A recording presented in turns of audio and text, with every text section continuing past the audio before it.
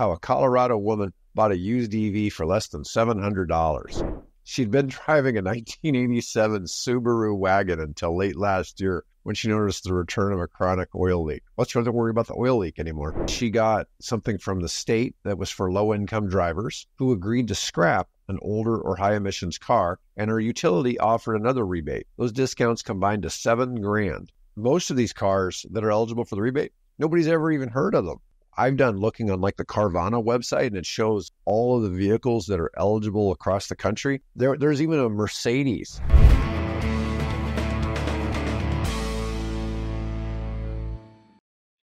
Hi, I'm David with EV World News. I'm here today with founder and chief editor Bill Moore. How you doing today, Bill? I am great. I got my walk in this morning, and they're tearing up my sidewalk, putting in fiber optic cable. Oh, nice. All right. Here's our main story for today.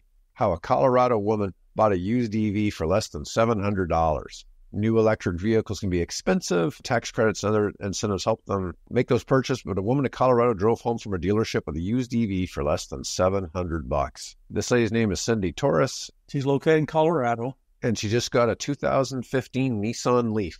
That's not super old. We're talking 9 years old. Her final price to buy it was $652. That's just crazy. I have power steering. I have air conditioning. I have a heater. I have heated seats. I have a heated steering wheel. It's just ridiculous. She'd been driving a 1987 Subaru wagon until late last year when she noticed the return of a chronic oil leak. Well, she doesn't worry about the oil leak anymore. A replacement seemed like the best answer. She relies on a disability retirement program and couldn't spare more than a few $100s. One morning I woke up and I was like, well, I'm just going to check the Boulder Nissan website. And it was like, for $7,600. That would have been way too expensive, but Colorado has some of the most generous EV incentives in the country. So we know she would have gotten the $4,000 federal. Right. And then the rest of that came from the state of Colorado. And she got something from the state that was for low-income drivers who agreed to scrap an older or high-emissions car, and her utility offered another rebate. Those discounts combined to $7,000. New car is now parked outside her front garden.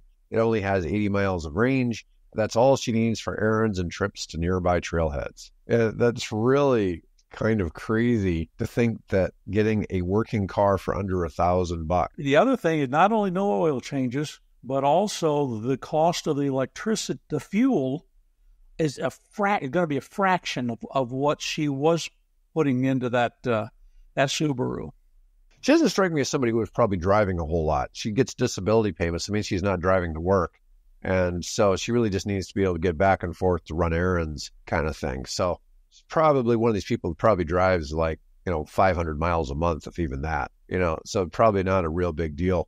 But yeah, if you want an electric car, price was a barrier. Now's the time to go and have a look.